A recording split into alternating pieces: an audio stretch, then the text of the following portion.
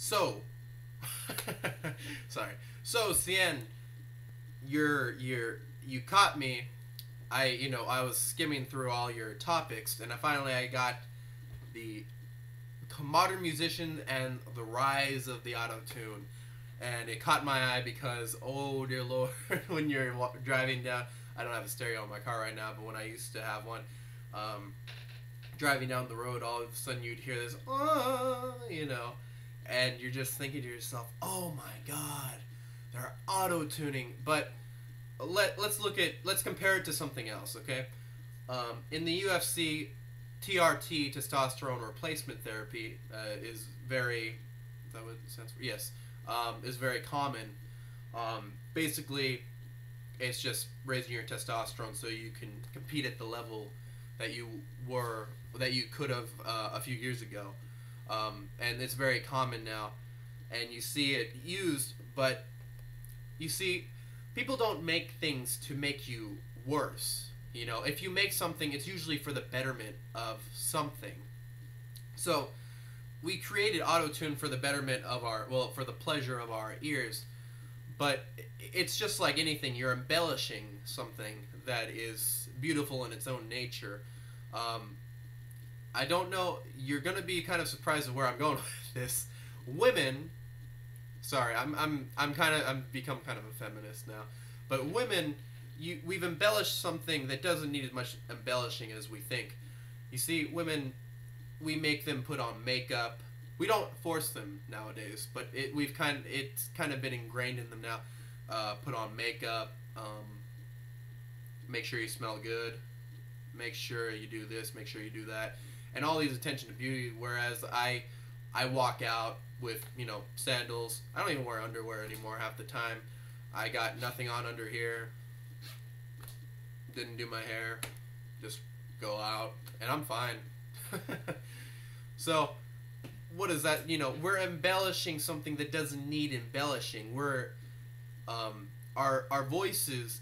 I'm not gonna lie to you. I'm not the best singer, but I sing in my church, and it seems to, as long as you're getting the message out, what you need to get out, not just trying to make money off of it, you should be fine.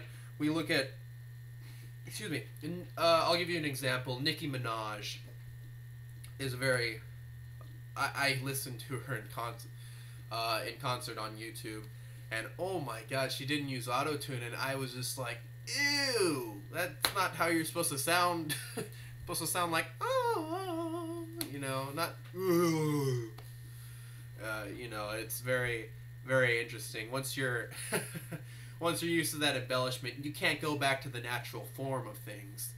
So that's why it's very hard for women nowadays to go back to the way that they naturally were. It's hard for even men to go back to the way that they naturally were. It's easier, but it's hard as well. So this embellishment that we're using, it's really taken a toll on the natural process of things. We're not even used to hearing our own voices anymore. When we've heard so many different voices. I don't know about you, but when I'm reading a book, when I used to read books, I would just think to myself, I would read it in the voice of somebody else because I didn't like my own voice. Actually, I would read it in Sir Ian McKellen, the person who played Gandalf. Ooh, that guy had a great voice. Why don't I read it like him? Something like that, instead of just reading it in my own voice. So we're so used to embellishing things nowadays, but it can also be argued to the other side of it. We don't create things to make things worse. We only create it to make things better. You don't go to the doctor to get worse. You go to the doctor to get better. You don't invent machines to well, this is arguable. You don't invent machines to destroy. You invent them to create. That's very arguable. So don't take that too close to heart. But basically, just keep that in mind.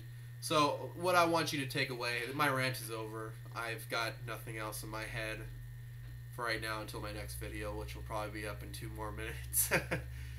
But I would embellishing something that doesn't need embellishment is very dangerous. Um, just like when you see Katy Perry um, without her makeup, ew, you know, she's still very beautiful. Um, Whereas, and even if you hear somebody in concert when they don't use autotune, ew, you know, it's sometimes the flaws are what we're looking for. The flaws are the things that make you real. And people might not like it nowadays, but those flaws are what make you unique to who you are, just like everybody else. So, I'd like to leave you on that. So, guys, I'm gonna start doing this from now on because I do like this phrase: "Live long and prosper."